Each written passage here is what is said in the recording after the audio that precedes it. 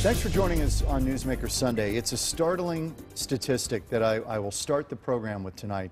The FBI counted 172 cases of mass killings. That's just between 2006 and 2011. Think of what's happened in the intervening years from 2011 till now.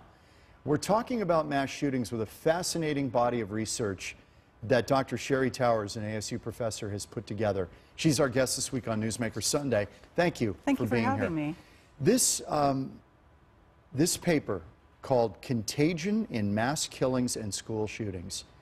Your preposition, I guess, is that you believe that mass shootings are contagious to some degree. Yes. So the contagion effect, the copycat effect, has long been suspected. And this is based upon what the writings, for instance, that we've seen some of these perpetrators leave behind. And so you go and they basically look at the private writings of these people and find that they had some fascination, for instance, with Columbine. And so because of that, it's long been suspected that there is some kind of copycat effect that plays a role, but it was unknown how strong a role it plays. And what was unique about our analysis is that we approached it from a contagion modeling perspective, sort of what we would do normally with diseases, exactly, okay, which is normally most of our background, actually, research background, is in modeling of disease. And so when we looked at it from this contagion modeling perspective, we were able to quantify the degree of contagion that is in these kind of events, and it's significant, 20 to 30%. And what is that time frame where generally one will affect the next? So what we found, what our contagion model was looking for was the hypothesis that when one of these events occurs, it temporarily increases the probability that a similar event will occur.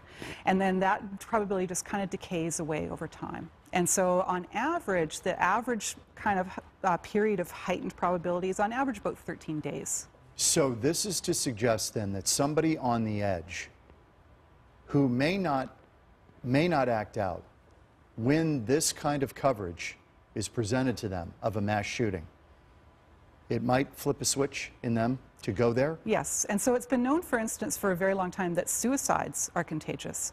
So that people being exposed to news about a suicide can be the trigger. So clearly it's not like a normal person who is mentally, happy, who sees a story about a suicide and then goes and decides to commit suicide. These are people who are already under stress.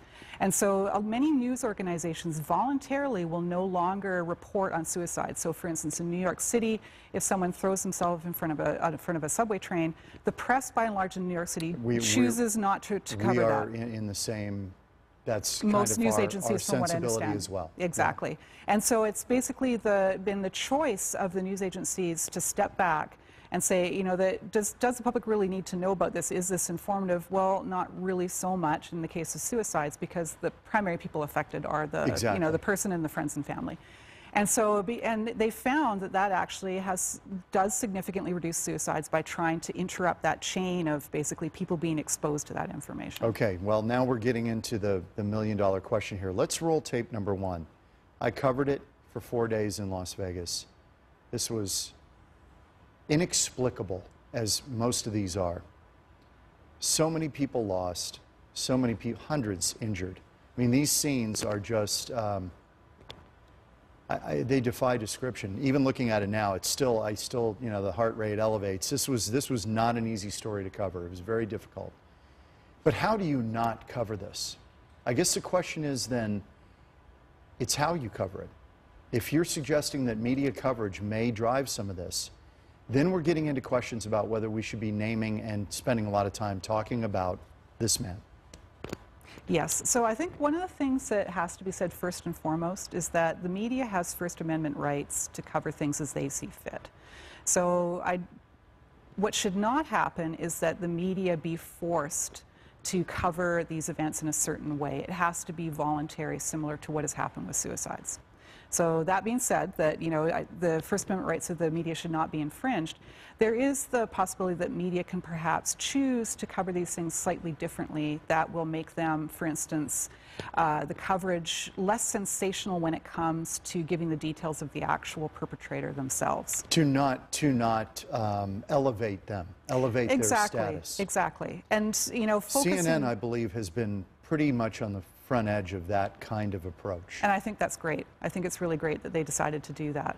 But in order for it to have an effect, it has to be something that all major news agencies would have to buy into, in order for a scientist like me to look at the before and after and say, yes, that indeed did have an effect. I want to go to tape number 2 because not long after the Las Vegas shooting, we had the Texas church shooting. Yes. For the first time since the horrific shooting in Sutherland Springs, Texas, the First Baptist Church opened its doors Sunday and allowed the public to see inside.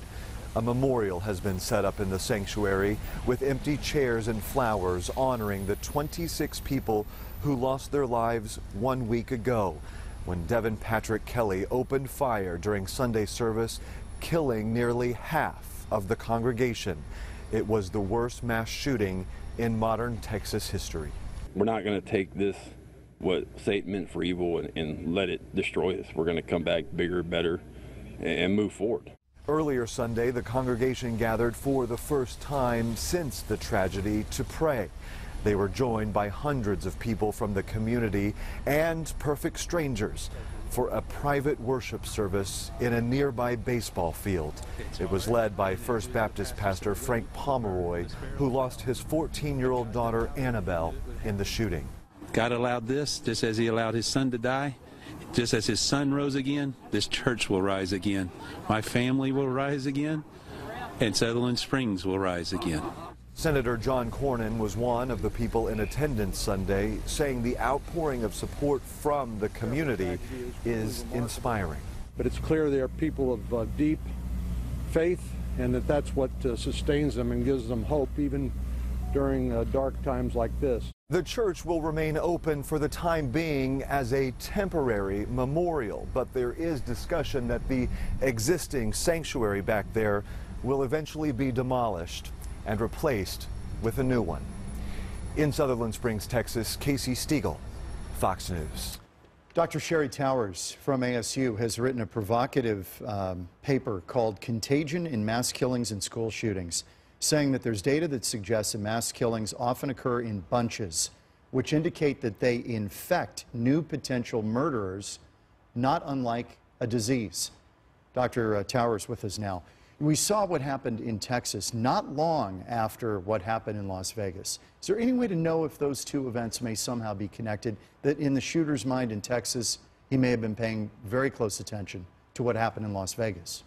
So one of the problems is that when you look at these events individually, that unless the shooter actually left behind some kind of manifesto, for instance, or writings that said that they had some fascination with these prior events, we can never point to a specific event and say for sure that one was a copycat or basically inspired, contagion-inspired event.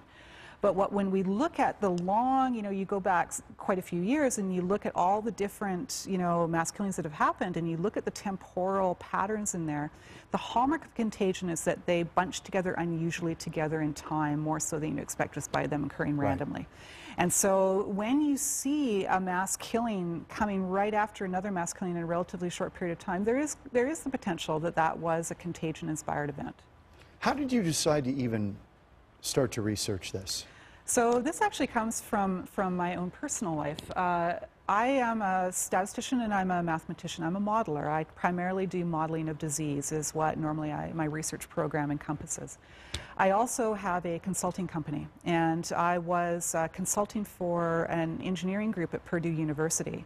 And I was due to meet with them in January 2014. The meeting was canceled because there was a shooting on campus. There was a student walked into a classroom, shot another student dead, and then that student walked out, kneeled down, and waited for the police to come and arrest him. I remember this. And so we never did find out why the student did what he did. He committed suicide in jail, unfortunately. But one of the things that occurred to me that day was that that was the third school shooting that I'd heard about in roughly a 10-day period in the news.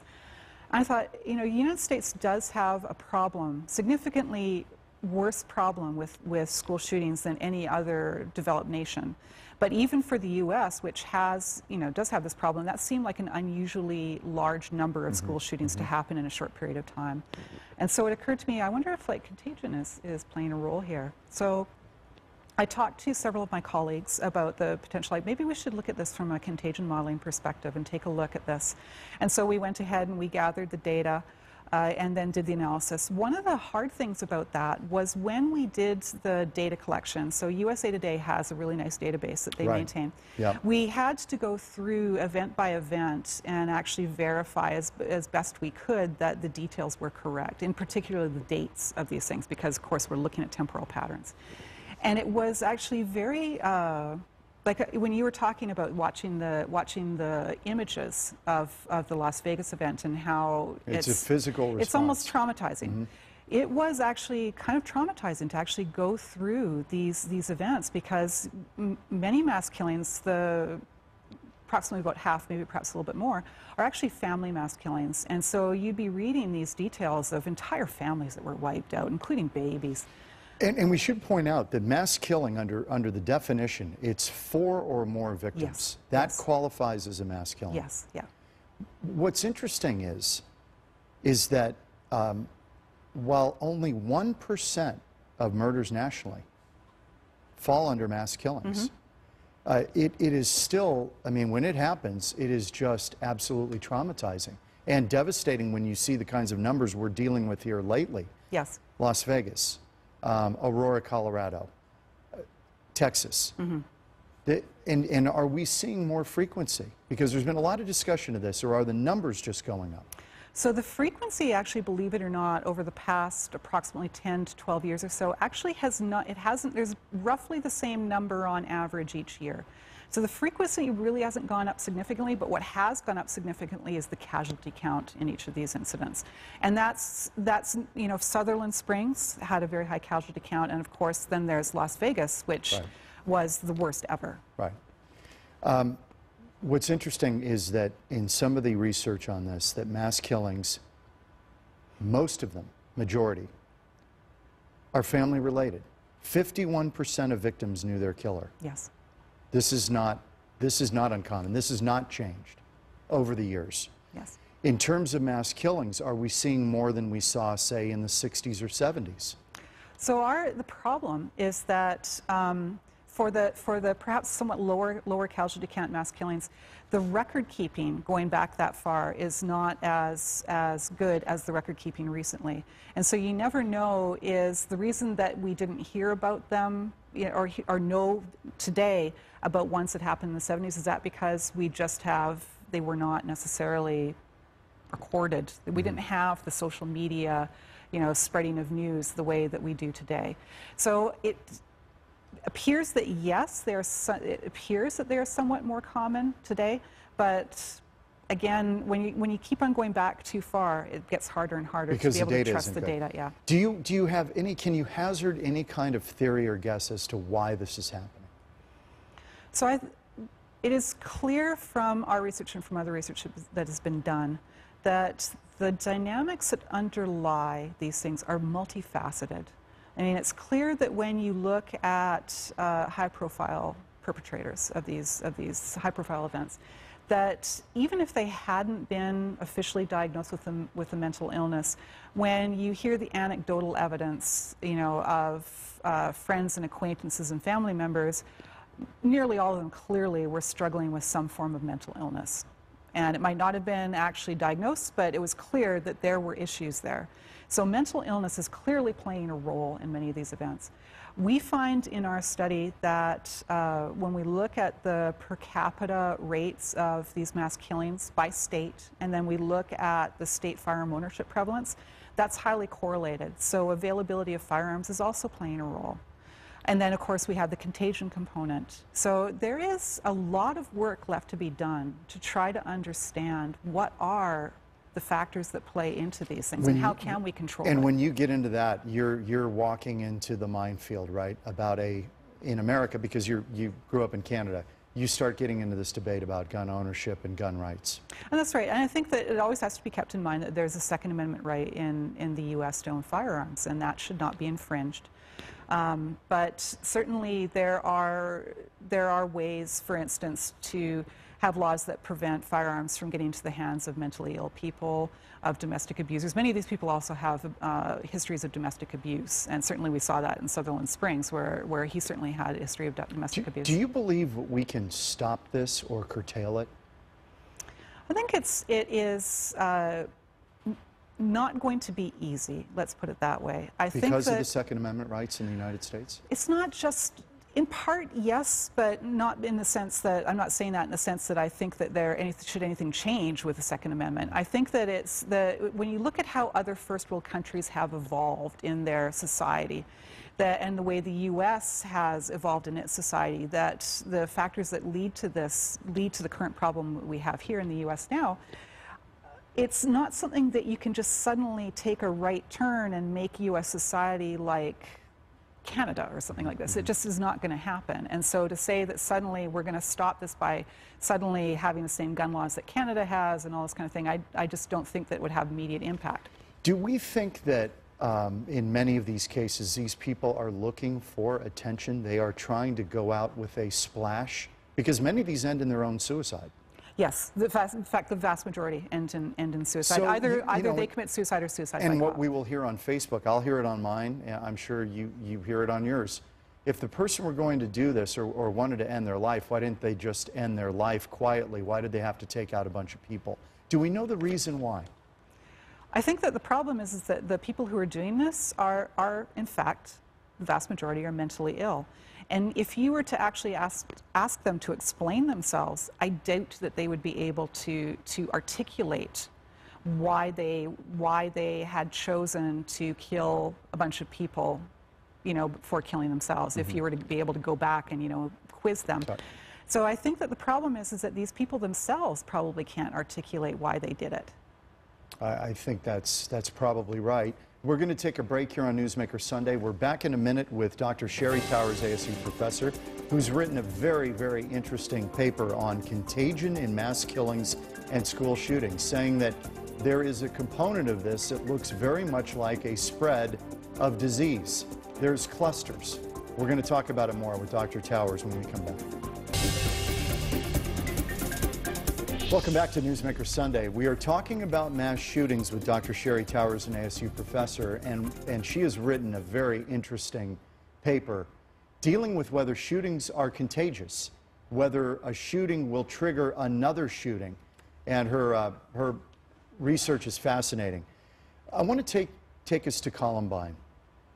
This, for me personally, was kind of the moment where the light went on, and I said, what in the heck is going on here? It appears that the two involved in Columbine, the two teens, had paid attention to prior shootings. That's pretty clear. Yes.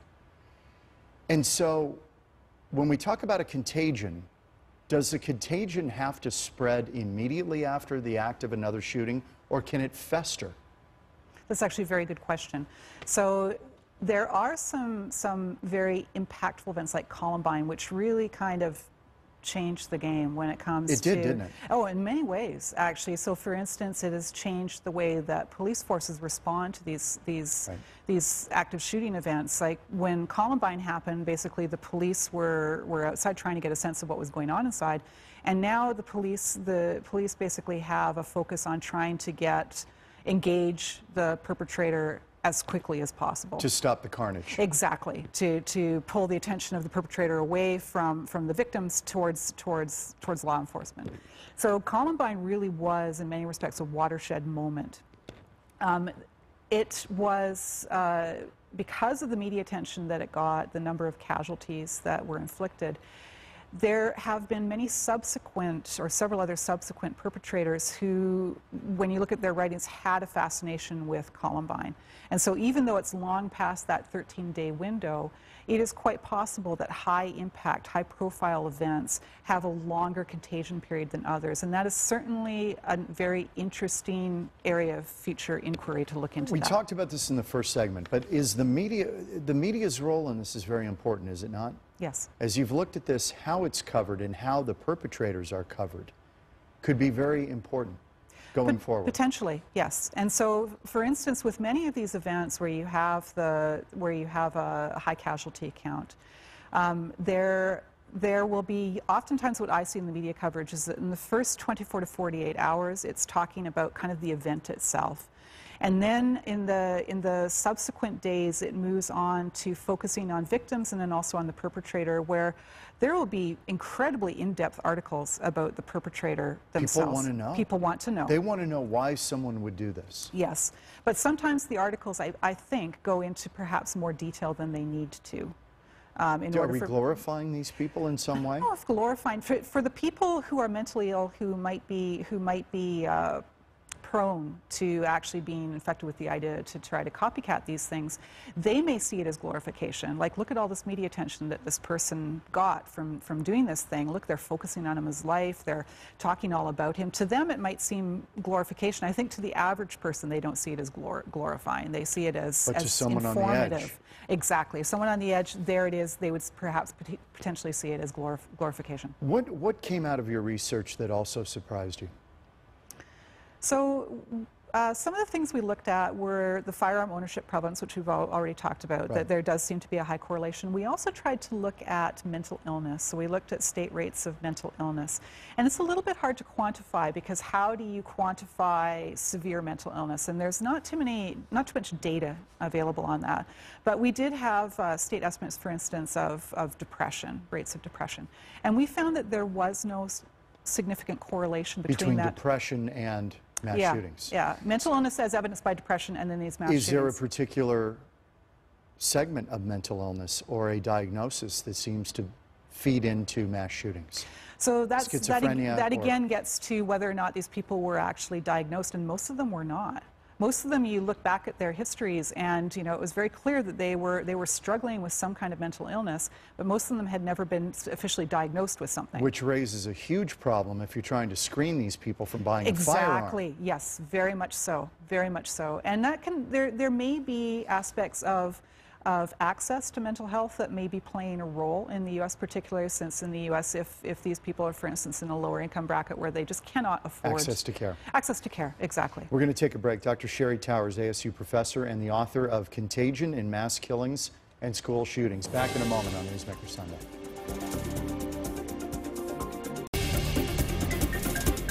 Dr. Sherry Towers, our guest on Newsmaker Sunday. She is an ASU professor, author of a fascinating paper called Contagion in Mass Killings and School Shootings. The basic predicate is that shootings may be contagious, that other shooters react to shootings before them and may trigger them. And that's the basis of her research. Do you think we're going to see more of this going forward? More research? We'll get to the research in a Okay. minute. More shootings. Yes, of course. I mean, this is the rate of these things has been fairly constant over the last 10 years. I would fully expect that it continue on as it has been for the past 10, 20 years, just because what has changed to make it become less prevalent. My only question to that would be, do we become at a point desensitized where these don't become as big of a splash because people start to accept this and say, this is going to happen. Oh, another shooting. Now it isn't the splash that it once was. One of the things that I have personally noticed is that it appears, and this is not, I can't put a, quantify it directly, but one of the things I've noticed is that the media coverage seems to be, as time goes forward, seems to be, the time frame for media coverage of these events seems to be shorter and shorter and shorter. Totally agree with you. Yeah. And I think that's pushed by social media. A part of it. And I also think that Facebook people are becoming immune to it almost, like the less shocked when it actually occurs. Do we know what effect that might have on potential perpetrators? The fact that people become desensitized. No, we don't actually, and that would be an interesting area of future research. Okay, to try you to think there that. needs to be more research in this area, and it really dropped off after 1997? Yes. So in 1997, Congress passed what's called the We've got about Dickey 30 Amendment. seconds. And they basically said that there should be no federal funds, grant money available for research into firearm violence. And this was under pressure from the gun lobby. For the past 20 years, most Americans are not aware that because of the Dickey Amendment, researchers like myself cannot get federal funding to fund our studies. We did this study on the side as basically something we were doing on the side with our regular research, also doing that. Well, it's brilliant research. It's Thank you. very, very interesting, and proud that ASU was part of it. Thank you Thank very you. much. Dr. Sherry Towers, our guest on Newsmaker Sunday. We'll see you next week on Newsmaker Sunday.